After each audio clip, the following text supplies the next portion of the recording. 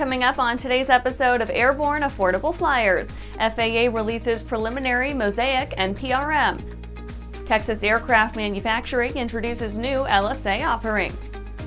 Dynon debuts D30 electronic flight display.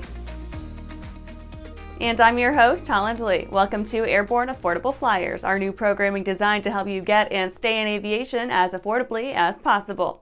Overseen by the editorial staff of the award-winning Sport Plane Resource Guide, we know well the challenges faced by today's sport flyers, and we're here to help you enjoy flying to the utmost. Let's get into today's stories. FAA releases preliminary MOSAIC NPRM. Long overdue, the FAA is about to publish the NPRM outlining what they envisioned for MOSAIC. MOSAIC, an acronym denoting Modernization of Special Airworthiness Certificates, proposes to, quote, enable enhancements in safety and performance and increase privileges under a number of sport pilot and light sport aircraft rules, end quote.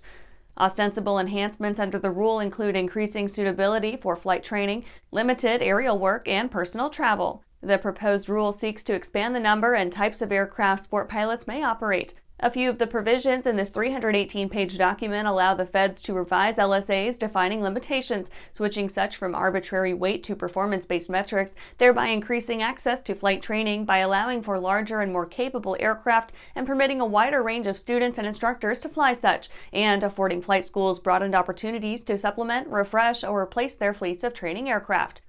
Also to facilitate the adoption of new propulsion technologies, including electric, hybrid, and distributed power, by removing the restriction setting forth powered LSAs must be motivated exclusively by reciprocating engines. Also leveraging the existing sport pilot system of training and instructor endorsements in such a way that current and future sport pilots may expand the privileges of their certificates to include the operation of larger and more capable aircraft.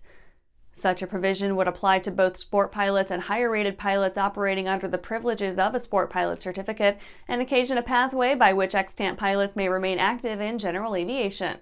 Much more info to follow. And coming up after the break, Cicaré USA's Cicaré 8 helicopter gaining market share. Well, hello, fellow pilot. I'm John King. And I'm Martha King.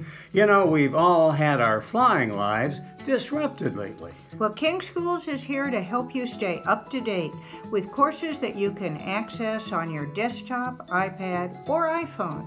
If you'd like a refresher or just want to expand your aviation horizons, we have a course for you. So head over to kingschools.com/Rusty today for details. Throughout the globe, Piper Aircraft has hand-selected the very best in company representation, service, and support. From first inquiry to acquisition to product support, Piper Aircraft ownership is seamless and worry-free. Piper Aircraft authorized dealers, factory-trained, factory-connected.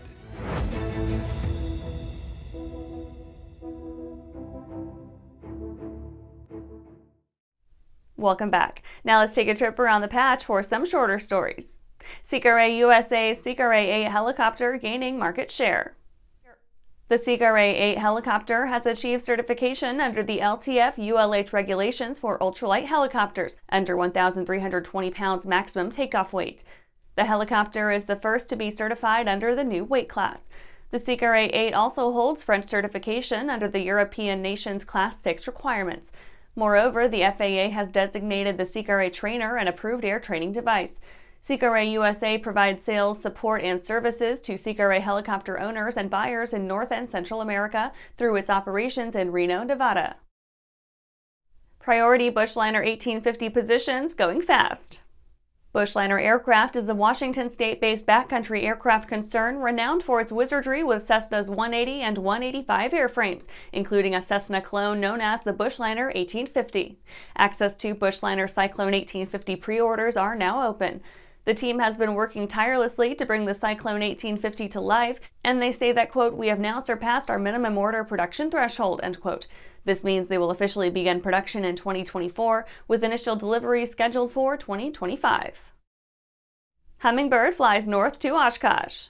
Vertical Aviation Technologies, makers of the 4-place Hummingbird helicopter kit, will be displaying a customer's Hummingbird 300L at Oshkosh. The beautiful Hummingbird 300L was built by Mr. Vic Syracuse of Locust Grove of Georgia's Base Leg Aviation. Inspired by Sikorsky's S-52, the Hummingbird is simple in design, robust and easy to assemble, and a pleasure to fly, as acknowledged by ANN's resident test pilot, Jim Campbell. Moreover, the machine's acquisition and operating costs are reportedly lower than those of comparably capable factory-built rotorcraft. Important Oshkosh press conferences. We'd like to call your attention to a few press conferences set for opening days at AirVenture, each at the EAA Press Building. At 1000 CT, Sun & Fun will present exciting plans for the 50th Annual Expo coming up in 2024, including some big news with ANN, the Innovation Preview, and the Affordable Flying Expo. Later that day at 13:30, the latest info on the upcoming Sport Plane Resource Guide will be discussed, including some serious upgrades to the program and format. On Tuesday at 10:30 CT, the Bob Hoover Legacy Foundation has major news about new missions, new board members, and new energy for this amazing program. Bob's mission has a bright future. And right after that, CompAir will present a major news update at 1100 CT concerning the CompAir 6.2, the upcoming turbine version, and a novel project known as the CompAir Wing. Well, that's it for today's trip around the patch. Let's get back to the rest of the news. Texas Aircraft Manufacturing introduces new LSA offering. Hoping to take advantage of the tenets of what may come about due to MOSAIC, Texas Aircraft Manufacturing has partnered with its sister company, Brazil's Industria Paulista de Aeronaves, to introduce the 4-place Stallion. Kyle Braga, North American sales for Texas Aircraft Manufacturing, said, quote, "This is an incredible day for everyone at Texas Aircraft's facilities in Texas and Brazil. This program has been in development for a long time, and we're so very excited to introduce the Stallion S-LSA. With its spacious 4-place cabin and reliable Lycoming 200 horsepower engine, the Stallion offers a higher level of styling, performance, and value to pilots who need the extra 2 seats, but want the affordability of an S-LSA," end quote. Braga added that the first prototype Stallion S-LSA was built at the INPAER facility in Campinas, São Paulo, Brazil, and is currently undergoing flight testing to collect flight data in preparation for design finalization and eventually earning approval. Initial specs are 4-place 200 horsepower Lycoming IO360, extra wide doors, welded chromoly safety cell, all aviation grade aluminum airframe, maximum cruise speed 135 knots, best economy cruise speed 120 knots, stall speed clean 58 knots, stall speed full flaps 52 knots, and maximum range 1,144 nautical miles at best economy cruise. And after these messages, Dynon debuts D30 electronic flight display. If it looks good, it usually flies good. The Bristol series of aircraft is proof of that. Furthering their legacy of safety and efficiency, Bristol is proud to feature the Rotax 915 IS Turbo in the current lineup of aircraft. The 915 IS Turbo power plant offers more power than ever before in a light sport aircraft. Learn more about Bristol at www.sportflyingusa.com. There's a difference between charting a steady course and pushing for the ceiling.